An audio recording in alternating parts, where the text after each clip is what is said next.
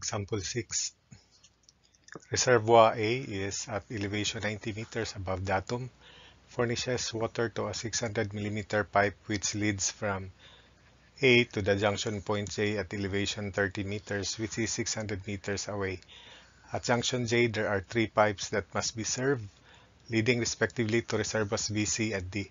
The pipe leading to reservoir B at elevation 75 meters is 200 mm in diameter and 300 meters long. The pipe leading to reservoir C at elevation 52.5 meters is 300 mm in diameter and 450 meters long, while the pipe leading to reservoir D at elevation 30 meters is 150 mm in diameter and 900 meters long.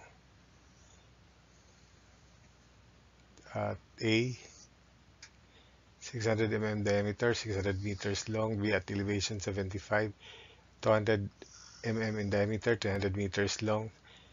C at elevation 52.5, 300 mm in diameter, 450 meters long. And D at elevation 30, 150 mm in diameter, 900 meters long. Assuming the friction factor F.02 for all pipes, determine the following: discharge to reservoir B, discharge to reservoir C, and discharge to reservoir D. So it is clear in this problem that only A will supply all these three reservoirs. So the flow directions are as shown. So the equation is Q1 equals Q2 plus Q3 plus Q4, where Q is square root of head loss diameter to the pith over 0.0826 FL from previous problem 5. So the piezometer level is between A and B, and we will call the head loss energy grade line. We will call the head loss in pipe A as HF1, which is H. Since A and B are 15 meters vertically apart, the head loss in pipe 2 is 15 minus H. HF2, 15 minus H. HF3, 90 minus 52.5 is 37.5. So HF3 is 37.5 minus H. And lastly, 90 minus 30, 60, the head loss in pipe 4 is 60 minus H, HF4. So substitute into Q1 equals Q2 plus Q3 plus Q4, where Q1 is square root of H, diameter 0.6 to the fifth, over 0.0826 times 0.02 times 600. So this is Q1, H, diameter to the fifth, over 0.0826, F, length 600, equals Q2. Q2 is square root of quantity 15 minus H, 0.2 to the fifth, over 0.0826, 0.02 times 300, plus Q3, square root of quantity 37.5 minus H times 0.3 to the fifth, over 0.0826 times 0.02 times 450.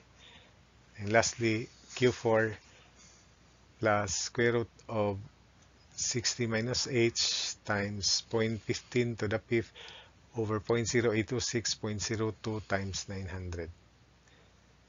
So although you can cancel 0.0826 and 0.02, but let's just leave it this way so that all these decimal formulas, decimal equivalent formulas will be the discharge, actual discharge. So simplifying, 0.0801 square root of H equals 0.02541 square root of 50 minus H plus 0.05717 square root of 37.5 minus H plus 0.007147 square root of 60 minus H. So simplifying, so solving for H using by trial and error, H is from 0 to 15, then left should be equal to right until you get the value of H.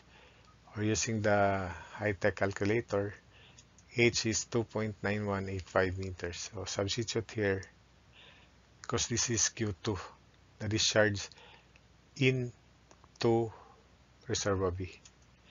So Q2 is 0.0254, 1 square root of 15 minus 2.9185. Q2 is 0.0832 cubic meter per second. Q3 is 0.05717 square root of 37.5 minus 2.9185. It is equal to 0.3362 cubic meter per second. Q4 is 0.007147 square root of 60 minus 2.9185. So Q4 is 0.0540 cubic meter per second. All these are inflows to the respective reservoirs.